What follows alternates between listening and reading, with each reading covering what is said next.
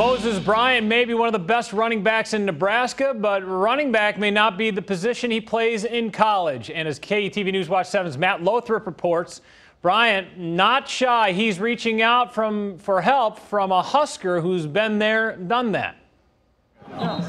Moses Bryant will enter the fall as one of the state's top big play threats. The Elkhorn South junior-to-be has shown that since his freshman season.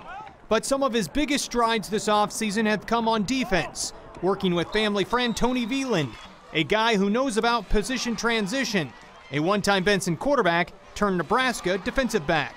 Making good decisions as a D-back, which is just like knowing when a guy's going to break down and knowing where the guy's going to go, like watching the hips, making sure that they're not going to, like, all the stuff they're doing, you know where they're going, so you can be in the right position. Bryant ended last fall inside Memorial Stadium with a Class B championship and more than 1,100 rushing yards. But during his return there this summer at Nebraska's Friday Night Lights camp, he worked out with the secondary, pulling coaching from Brian Stewart.